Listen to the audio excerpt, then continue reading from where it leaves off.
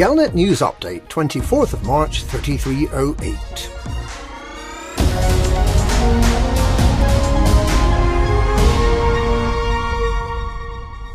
The Alliance intends to hold on to Reorte, and it's bribing independent pilots to help make it so. There's a competitive shopathon going on in the Reorte system, following Reorte Mining Coalition's announcement that it plans to declare independence, rather than risk occupation by Sirius Navy. CEO Fergus Cassidy put out a call for advanced medicines, skimmer components and building fabricators to be delivered to Davis High Starport, for reasons that are not entirely clear, but which are apparently connected with the preparations for independence.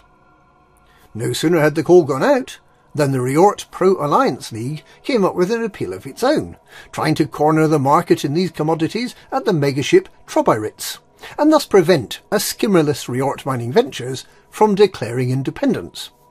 And they're offering an exclusive reward to help commanders choose their side: pre-engineered heat sinks.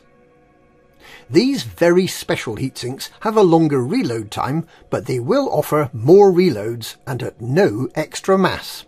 And depending on how much you contribute to the appeal, you could earn up to 3 of these rather excellent devices. Is it then a foregone conclusion that Reorte and all the other systems controlled by the Mining Coalition will remain in the Alliance?